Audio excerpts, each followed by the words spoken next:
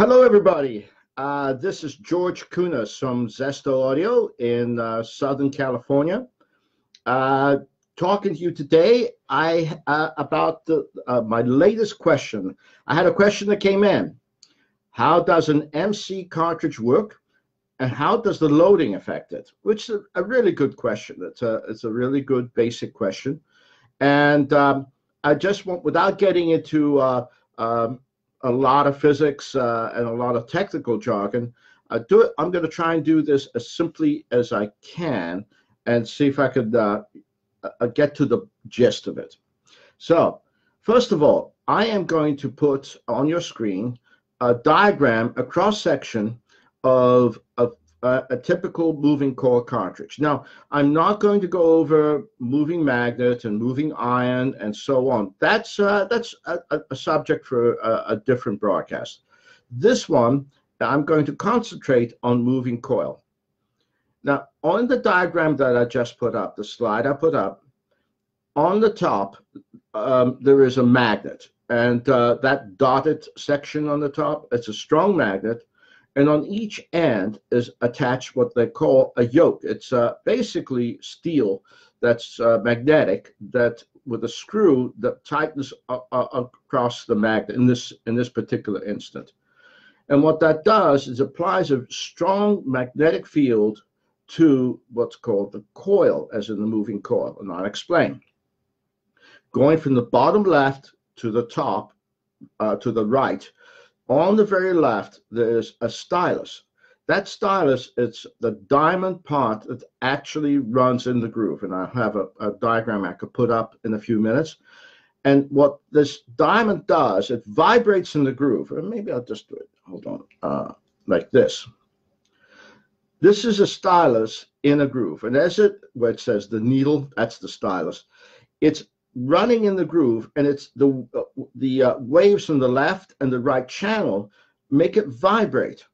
And as it vibrates in the groove, it also vibrates the cantilever, which is the what it's attached to. It's the straight little pole that goes into the magnetic field. So again, from left to right, bottom is the stylus. It runs in the groove on the vinyl. It vibrates the cantilever, and vibrates the coil in the magnetic field. Now, here's a basic physics property. That is, if you take a coil of wire and you move it in a magnetic field, it will create electricity. That's how a generator works. All generators use this principle. And this is a generator, essentially. What's going on is, again, the stylus vibrates in the groove, which is attached to the cantilever, which vibrates with the stylus, which is the coil is attached to the cantilever, and it vibrates to the magnetic field. And then there are two wires that come from this that go out of the cartridge, and then goes into your tone arm and into the phono stage and so on. So this is the moving coil, because the coil actually vibrates. And it's a very small signal, as you can imagine, and it has to get amplified a lot. And here's a more complex diagram, essentially the same thing, but you've got the stylus at the tip on the bottom left-hand corner. You have a cantilever, which is vibrating, and you've got a coil and a magnetic field. This one, though, also shows you the output pins on the right side. There's a red and a green pin. Well, there are 4 for a stereo cartridge, 2 for the left and 2 for the right, because they're actually 2 separate coils, 1 for the left and 1 for the right. If I go back to the diagram of the stylus running in the groove, you notice there are 2 grooves, there are 2 walls, one on the left, one on the right. It says wave of left channel and wave of right channel. And what that does, it stimulates each coil to produce the correct signal. So you get a left and a right signal. So essentially, what's going on is that this whole mechanism runs. Let me go back to the simple diagram. So the whole, essentially what happens is that the whole thing just runs in the groove, vibrates, and creates electricity. Now, what do we do with this? I mean, you've got electricity, but you're going to, so, I mean, that's good because that electrical signal represents the music that's in the groove. But then you have to put it into a phono stage. And the phono stage does a couple of different things. It amplifies the very small signal so you can use it. It also does corrective equalizing, following, in this case, RIAA curve, which I am going to go over in a different time. But for this particular broadcast, I just want to say that that's essentially what the phono stage does. But it also, what it does, it provides a load. Again, let's go back to the image of, if you would, I don't have an image that I could show you, of a generator. You get a power generator. If you had no load on it, and if it had no governor, no mechanism to prevent it from over revving, and you had no load on there at all, it would blow up. It would just spin out of control and self-destruct. So what you're looking for is a way of loading it in a proper way. Usually with a generator, they have things like it's designed for so many amps and so much. In other words, you can only put so many appliances on this generator before you bog it down. And if it bogs down, then it can't produce the power. It's the same for a cartridge, an MC cartridge. Loading it is incredibly essential because what it does is allows it to work in the best way it can. Now, so how do you know if you've got the right loading? I've been asked that a few times, and I usually can demonstrate it. Of course, it's kind of difficult here, but essentially what's going on is if you've got the loading too high, and let me take a step back on this because this is something I think should be clarified. The lower the number, the more of a load. The higher the number, the less of a load. Like for instance, on our phono stage, we just have a new one, the deluxe.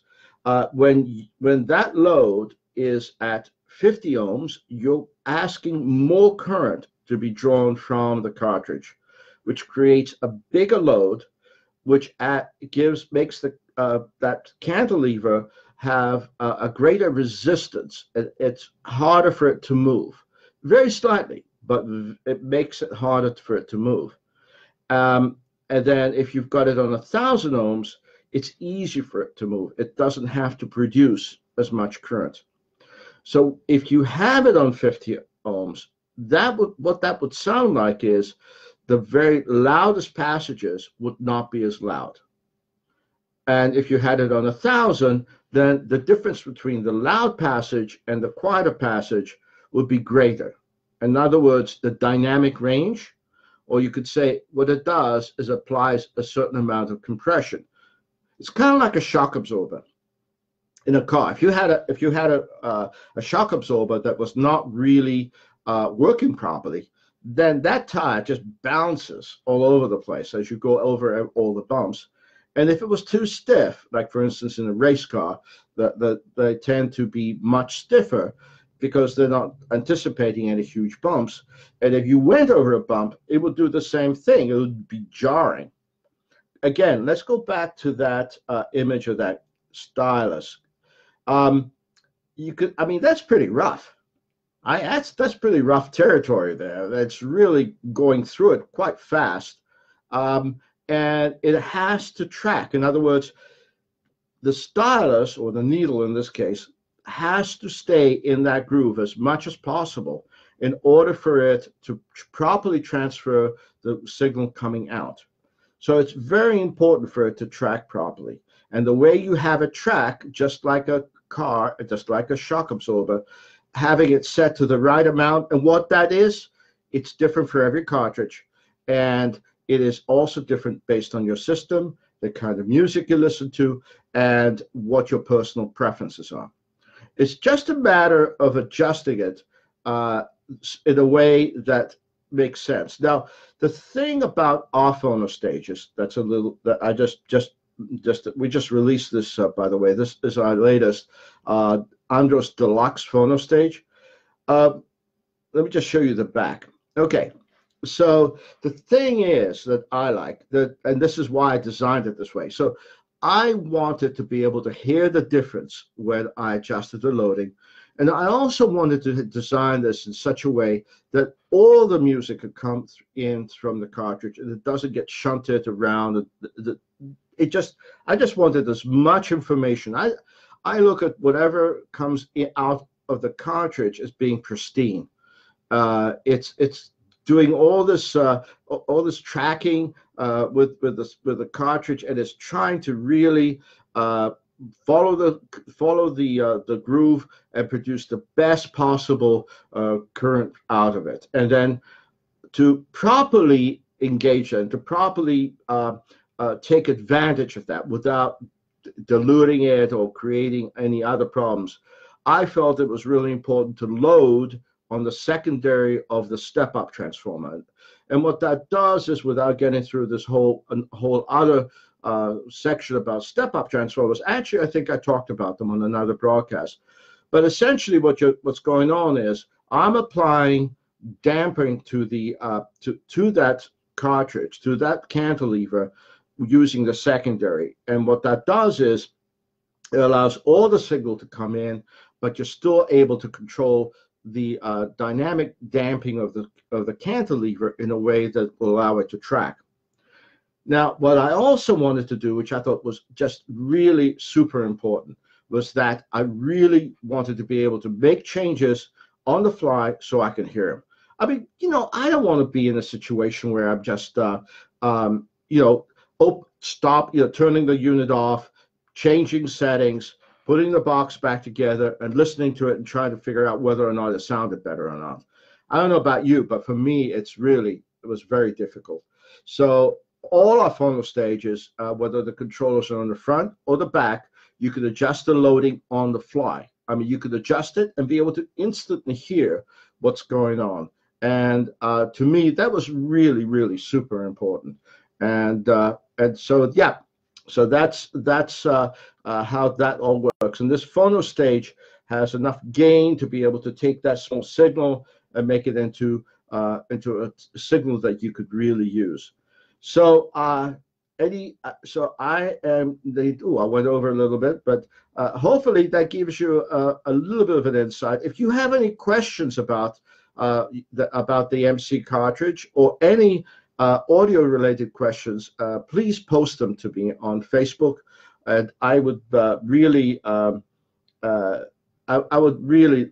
appreciate it. And I'd be glad to respond online and be able to give you some answers. Hopefully, that will make it easier for you to understand. So, thank you so much for your time. Please like us on Facebook if you haven't already. Follow us, follow Zesto. And if you don't get our emails or you would like to, please opt in, and we'll be glad to send you some email. We don't send a lot, only a couple of months, 1 or 2 a month. So thank you again, and I'll see you next time.